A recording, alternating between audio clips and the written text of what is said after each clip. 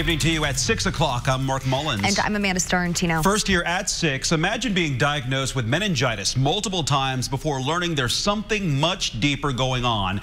Well, that was one woman's reality until doctors finally uncovered an answer. And now we are working to find a cure to her suffering, but unfortunately there's not yet a clear solution. RTV6's Troy Washington is working for you to shine light on the sickness that is sometimes misdiagnosed. Well, I've had meningitis since 2003. And it wasn't until 2015 that anyone put two and two together.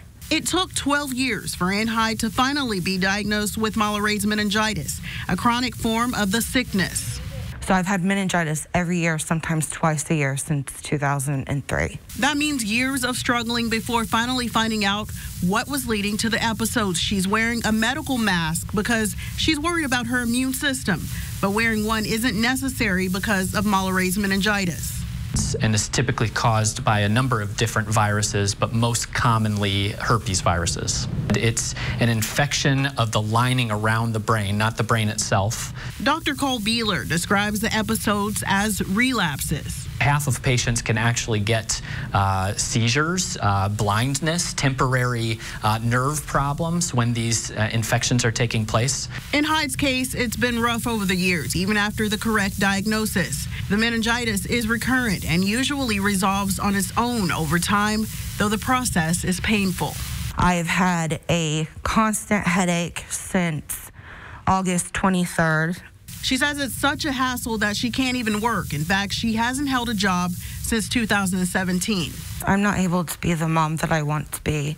I'm 39. My mom has to talk to my doctors for me. It doesn't seem fair that my mom is taking care of me and me not her. Dr. Beeler says that's not uncommon.